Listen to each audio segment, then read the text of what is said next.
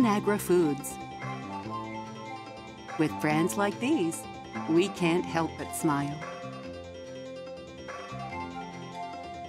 Conagra Foods.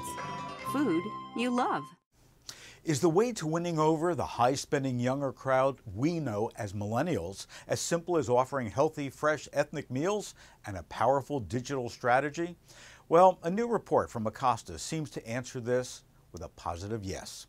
This report examines some millennial shopping trends through the lens of industry research by others, as well as its own consumer study of over 2,000 respondents, and helps to explain the underlying drivers and to estimate the extent of potential change in the near future. Some interesting points. By 2020, millennials will outspend boomers, and more than $65 billion in yearly grocery spend will move from boomers to millennials.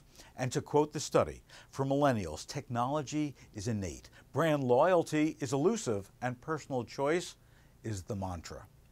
Millennials already buy prepared foods and meals at the supermarket, but crave a more enticing, upbeat, healthier, fresher, and engaging experience in-store with digital seamlessly integrated, because they take the time to understand benefit claims and reward design. Supermarkets should satisfy the way they eat at home. Busier lifestyles, less time to fuss, a broader ethnic palette, and instant gratification.